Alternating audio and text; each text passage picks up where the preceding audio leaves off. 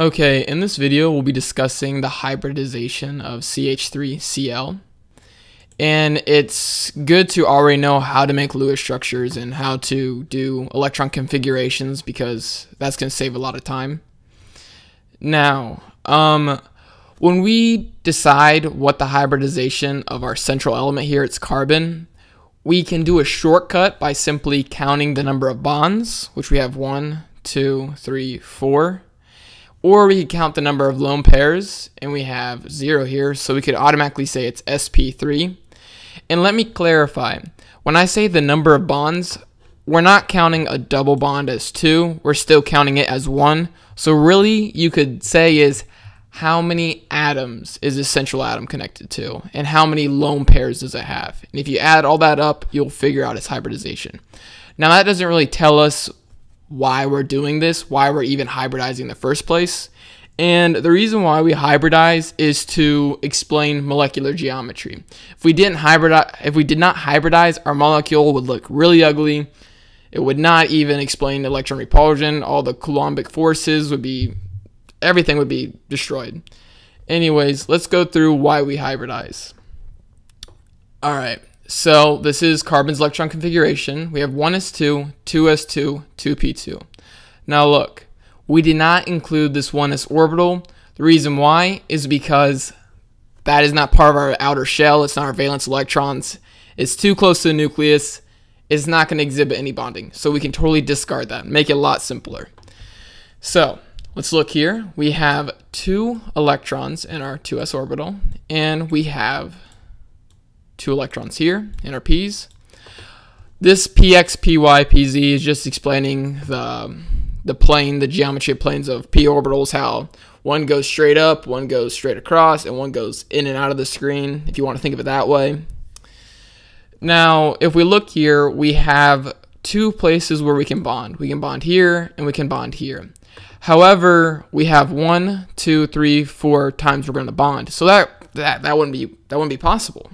So what we can do here is move one of these s electrons to our 2pz and hybridize our orbitals so that we have 4 regions we can bond.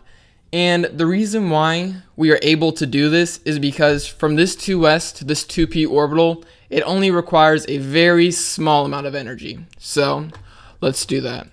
So we bumped up our s electron to hybridize it. Now keep in mind, well, we can double check our steps. We have 1, 2, 3, 4 orbitals here, and we have 1, 2, 3, 4 orbitals here. So what we're really doing is combining our s orbital with our p orbital, and that makes sp3. And another reason we have 3 right here on this p is because we're using 1, 2, 3 orbitals, p orbitals when we're hybridizing. If we only hybridize 2 p orbitals, it'd be sp2. If we only hybridize 1 p orbital, it'd be sp. And that explains that. Now we can see here we have 1, 2, 3, 4 regions where we can bond, and that is great. So that explains why we hybridize. So let's just draw that. So our carbon atom has a sp3 hybridization, and these drawings up here are just representing our orbitals. This right here is an s orbital, this right here is a p orbital, well, py orbital, px orbital, and a pz. I kind of tilted it to make it look like it's coming out of the screen and into the screen at the same time, kind of like that z-plane. And this right here is our sp3 orbitals, and that's just a combination of the s and the p. So when we do that, we'll have 4 of these because we have 4 sp3s. You can count this. You can count the 1 right here on this s. If you just want to do 1 plus 3, it's 4. We have 4 orbitals. So let's just duplicate this 4 times, or really 3 times because we already have 1. So there we go. We have an sp3 orbital going right here. We have a sp3 orbital. Let me fix this. It's not working for me. There we go. Let me tilt this. There we go. take this sp, we're going to tilt it down here,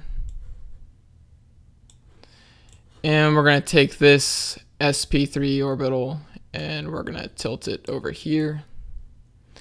Now, we're going to be using 1s orbitals to bond right here where these hydrogens would bond. What this hydrogen would bond to this carbon. The reason why we're using a 1s orbital is because hydrogen's electron configuration is 1s1. It only has a s orbital, so this s orbital can bond with this sp3 orbital. So you could say right here, this is a s2 sp3 bond. So between these atoms right here is s to sp3. Let's duplicate this so we have another one, because we have 3 hydrogens, so we're making 3 s to sp3. So duplicate it again. There we go. Oh, I guess I didn't duplicate it. There we go. Now, you can argue this chlorine has a p, just a p orbital that's going to be bonded, or you could say it's an sp3 because we have a 2, 2, 2, because 1 plus 1 plus 1 plus a bond here, so it'd be equal 4, and we could say that's sp3. However, when we're concerned about geometry, we only really need to focus on this central carbon. So you can make an argument for either case for this chlorine, but in this example, I'm just going to say this chlorine has a p orbital being bonded to this sp3 to p orbital. The reason why I say this is because chlorine's electron configuration is 3s, 3s2, 3p5, and let me put a space between this so that doesn't get really confusing. We only have one p orbital that does not have a valence electron, and we could insert that with this sp3. So this could be a sp3 to a p bond. It's not really important. What's important is to figure out why carbon is able to hybridize, and that is because it needs to have 4 total bonds, and we hybridize to fulfill that. We have 1, 2, 3, 4.